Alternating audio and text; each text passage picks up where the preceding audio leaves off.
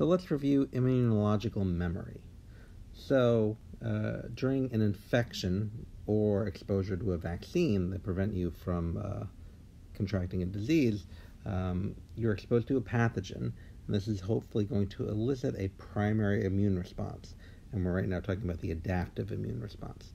So you hope that naive B cells and naive T cells are activating. They're recognizing either the pathogen during the infection or the pathogen or parts of it in the vaccine that you've been given.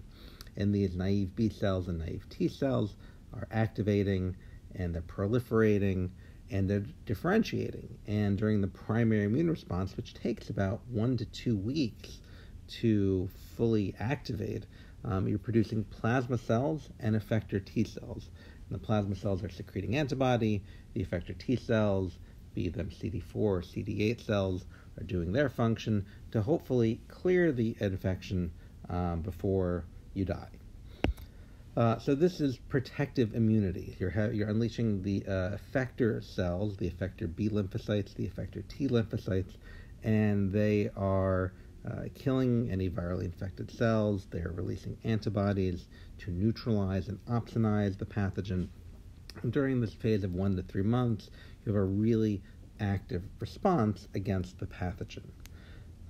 The other thing that's going on here is when you're producing plasma cells, there are actually different varieties of plasma cells. There are short-lived plasma cells and long-lived plasma cells. And this is only a fairly recent discovery in immunology, that there are different types of plasma cells. So some seem to last anywhere from 1 to 12 months producing antibodies, secreting antibodies, but these cells seem to die out over time, maybe last up to a year. So your level of antibody peaks right after infection, maybe 2 weeks after infection, and then starts to go down slowly over the course of a year, because these short-lived plasma cells, will not live forever. They'll actually die off via apoptosis. But there are some long-lived plasma cells which appear to live a person's entire life. So an infection when you were 10 would yield these long-lived plasma cells that would be with you for the rest of your life, and they would be secreting a low level of antibody forever. They don't need to be re-exposed to pathogen. They're just constantly churning out low levels of antibodies. And these are great because they would neutralize any pathogen that returned to help prevent infection in the future. That's what gives you lifelong memory. So part of the immunological memory involves these long-lived plasma cells.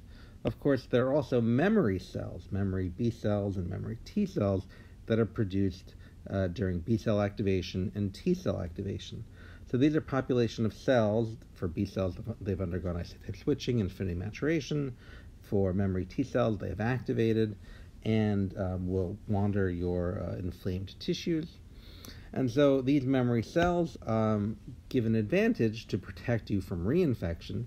Number one, they outnumber any naive cells that might recognize this pathogen, right? So when you have to dig through all your naive B cells and T cells to find something that has an antigen binding site that binds molecules from the pathogen, you have to dig through a lot of B cells and T cells. Whereas the memory B cells and the memory T cells, you have a much higher quantity of those that recognize the pathogen. So they outnumber any naive cells that might recognize the pathogen. They are much easier to activate. So there are molecular changes that occur on the surface of these cells, internally in these cells, that allow them to become activated without all the checks and balances maybe that naive cells need to go through. And with memory B cells, unlike naive B cells, they've already undergone isotype switching, and if they've been undergone somatic hypermutation and have been undergone affinity maturation, so they have high affinity immunoglobulin on their surface. So this is great. This gives you memory for fighting any reinfection of the pathogen.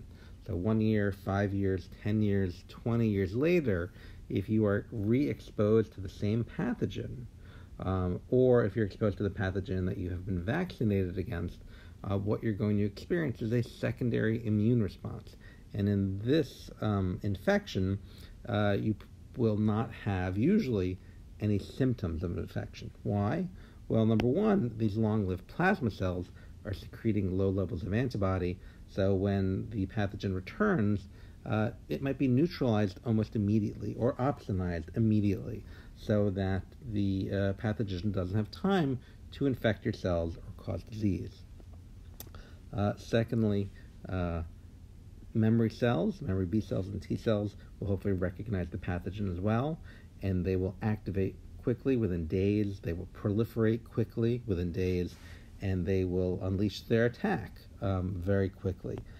Memory B cells will repeat the process of somatic hypermutation and affinity maturation, and so you'll actually end up producing even higher affinity antibody during every subsequent infection. So immunological memory gives you this protection so that typically, during reinfection, during the secondary immune response, you do not suffer any of the symptoms that you suffered during the primary immune response.